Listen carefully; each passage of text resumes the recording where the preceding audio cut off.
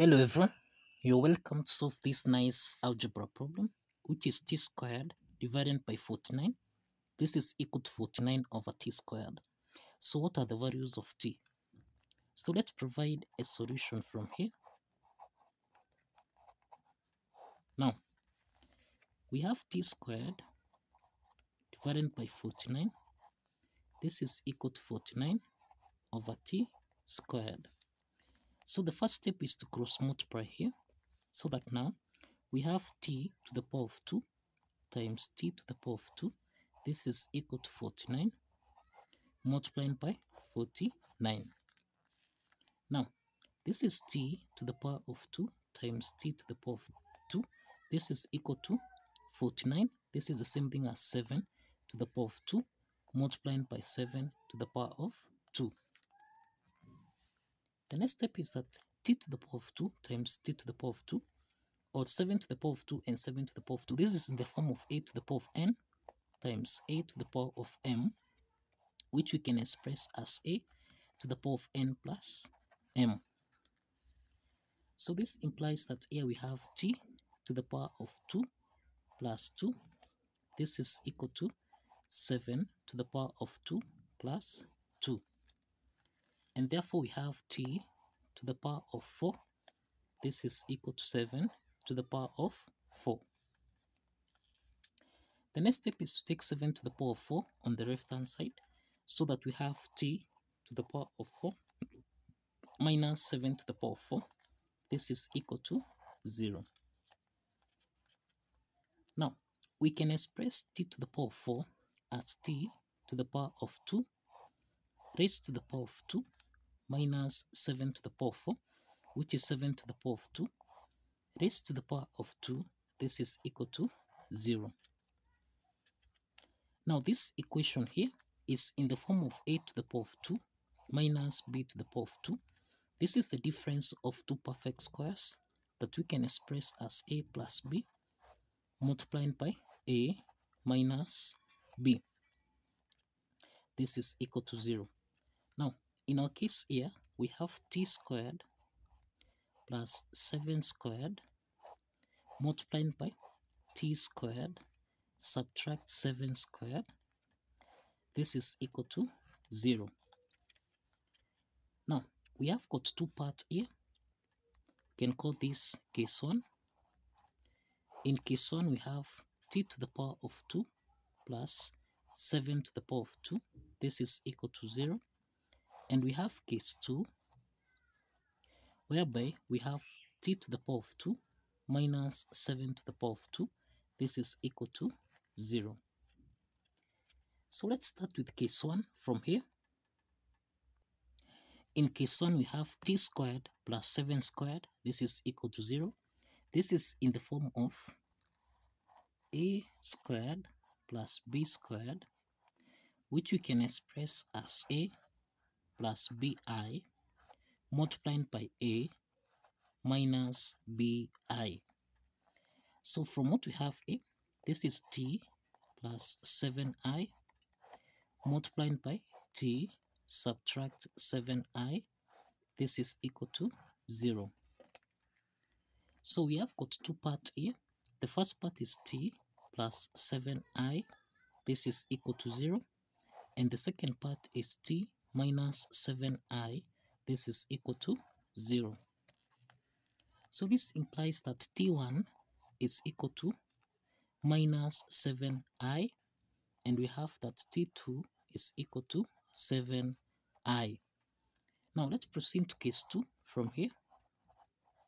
In case 2, we have t squared minus 7 squared. This is equal to 0. This equation here is of the form a squared minus b squared, which we can express as a plus b multiplied by a minus b. So this implies that here we have t plus 7 multiplied by t minus 7. This is equal to 0. So we have got two parts here. We have t plus 7. This is equal to 0. And we have t minus 7. This is equal to 0. So we have that T3 is equal to minus 7 and T4 is equal to 7. Now, this means we have 4 solutions. We have 4 solutions to this algebra problem. We have that T1 is equal to minus 7i. We have that T2 is equal to 7i. We have T3, this is equal to minus 7, and T4 is equal to 7. So the next step from here is to verify that these 4 solutions here satisfies the equation. Now let's verify that these 4 solutions here satisfies the equation. Now if you recall, we end at t squared divided by 49.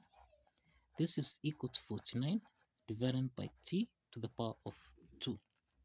So let's start with t1, which is minus 7i.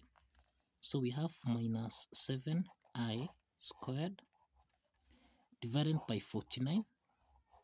This is equal to 49 divided by minus 7i raised to the power of 2. So this is the same thing as we can express minus 7i to the power of 2 as minus 7 squared times I squared divided by 49. This is equal to 49 divided by minus 7 squared times I squared. We have that I squared. This is the same thing as minus 1. So let's substitute I squared with minus 1. So minus 7 squared, this is 49, multiplied by minus 1, divided by 49. This is equal to 49, divided by 49 times minus 1.